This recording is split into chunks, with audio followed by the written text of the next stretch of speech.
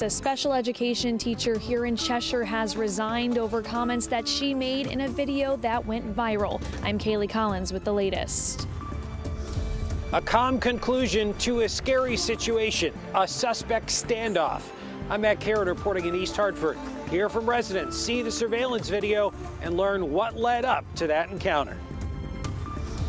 After months of back and forth between attorneys about the contempt charge against Michelle Troconis, no resolution. So now the case is going to trial. I'm Julia LeBlanc, and we'll give you the details coming up. All local, all morning. This is Fox 61, Connecticut's news station.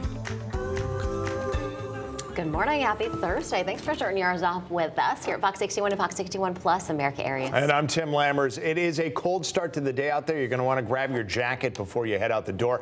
That being said, at least as we get over to Rachel Piscatelli here, there was no wind when I was walking outside, and that really made all the difference. Yeah. It was not bad. Absolutely, yeah. With the lighter wind that's expected today, it is going to make all the difference in terms of what it feels like outside. However, it is colder, and it is colder in some spots than this time yesterday. So here's what it looks like over in Hartford right now. We have those mainly clear skies out there this morning. Temperatures have fallen off to below freezing in spots. We do have some scattered upper 20s and even some lower 20s out there now with low humidity too, which means just incredibly dry. Winds right now out of the north around 6 miles per hour. It's 23 in Winstead, 22 in Thomaston this morning. It's 26 in Meriden, 25 in Middletown. The lower 30s from New Haven into Bramford now. And we're dressing for about 23 degrees in Willimantic. So in northeastern Connecticut, it is cooler. Plan for sunshine today. Towards the afternoon, there may be a few more clouds that start to build in. There is an approaching front that comes close to our area, but unfortunately, we just don't get the rain from it, but we will get some clouds with temperatures today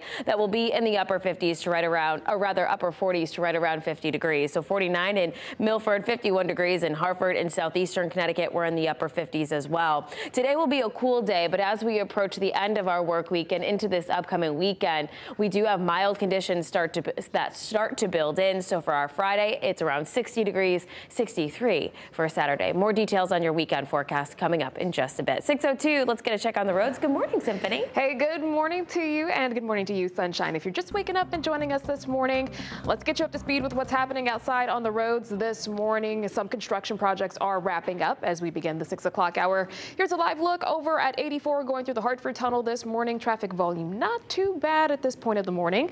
And let's wrap with a quick look at our Hartford drive times. No delays to report yet. 91 heading down to 84 looking good, and your commute along the eastbound side of 84 heading toward the Hartford Tunnel this morning should take you about 5 minutes coming from New Britain Ave. We'll have your next update in just about 15 minutes or so. Tim, Erica. All right, Symphony, good stuff. Thank you. Well, a special education teacher in Cheshire has resigned after a video she meant to keep private went viral on social media. Yeah, that video appears to show her making threats and politically charged remarks. Fox 61's Kaylee Collins is live now outside of Chapman Elementary School where that teacher worked. She's got the latest. Kaylee, good morning.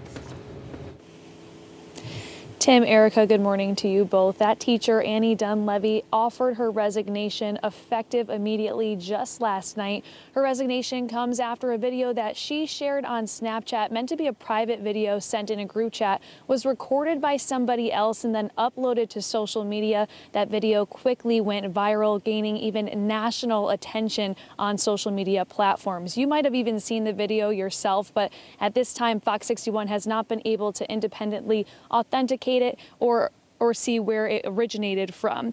Now, the teacher was placed on leave earlier this week while the school district began an investigation. Concerned parents from Cheshire and beyond still called for that teacher to be removed from her position and criticized the district's original response to the video.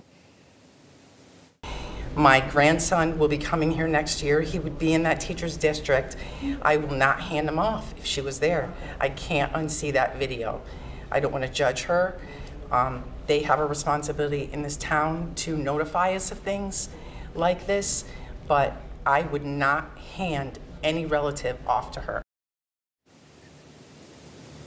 Now, in a statement, Cheshire Superintendent Dr. Jeff Solon wrote in part, quote, "The comments on that video did not reflect the position of our school system. They were hurtful, deeply concerning, and ultimately undermined the faith that our community has placed in us. As a leader of this school system, I feel terrible for the angst that this has caused our community, and I look forward to returning our focus on the great work that our educators perform every day." Again, that video did appear to see the teacher using obscenities and make politically charged remarks towards those who voted for Donald Trump. At this time, we're still working to confirm whether or not the Cheshire Police Department is still investigating this incident and whether or not Dunleavy will be facing any charges. Reporting live in Cheshire this morning, Kaylee Collins, Fox 61, Connecticut's news station. All right, Kaylee, thank you for that report. We appreciate it. 6:05 now, some tense hours in one East Hartford neighborhood as police tried to convince a shooting suspect to come out of a home that they had surrounded. Now, Fox 61's Matt Caron talked to neighbors yesterday about the ordeal, and he filed this report late last night. This all started Tuesday night. A man claimed his car was shot at in Bloomfield. Police quickly identified a suspect and then located that suspect at about 10:30 this morning in Bloomfield. But the man quickly fled to East Hartford. He's been identified as 24-year-old Antoine Daniels of Middletown. So I stepped out and that's what I find myself with. People living in the Adams Street neighborhood of East Hartford stepped outside Wednesday morning to find law enforcement on their doorstep. I was just trying to bring my coworker to work, and we were like, you know, somebody's on the loose. We just need to be careful or extra precautions. Police from East Hartford, West Hartford, Bloomfield, and Vernon converged on this blue house around the corner where a suspect wanted in connection to a domestic dispute was believed to be hiding. I missed everything because I was sleeping. Zbigniew Kobus lives right next door. When he woke up and peeked outside, police promptly escorted him to the safety of a cruiser. I just asked what happened. And the blue house, somebody get in, and the people who move in, they actually call for this Hartford police. Fox 61 cameras captured the entire standoff as police set up a perimeter. They brought in canine dogs and armed themselves with long guns and tactical gear. Calling out to the suspect, 24-year-old Antoine Daniels of Middletown, with a loudspeaker. Fox 61 obtained surveillance video that shows Daniels first speaking to the homeowner in his driveway before entering the home, where he stayed barricaded for more than an hour. Just do the right thing. It's not worth it. If you're in there, get out. Get out, man. Give yourself up. And ultimately, that's exactly what happened. Daniels came out through a side door with his hands up. Police approached with caution and made the arrest without incident.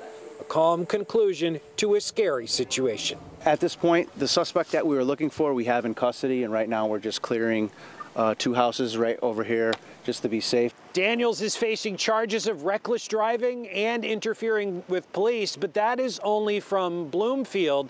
He will likely face several more charges from other police departments related to the pursuit and standoff situation. Reporting in East Hartford, Matt Caron, Fox 61, Connecticut's news station. Matt, thank you.